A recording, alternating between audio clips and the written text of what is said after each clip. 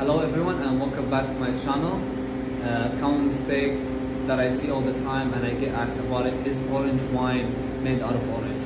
The answer is no. Orange wine has nothing to do with orange and certainly the taste as well. Orange wine is made out of white grape varieties.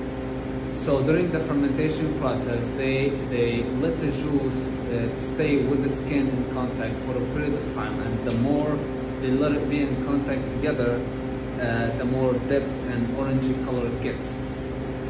And doing that, you get this special wine. It gets the depth from the skin and the tannin, and it gets the green notes and the minerals from the white grape notes as well.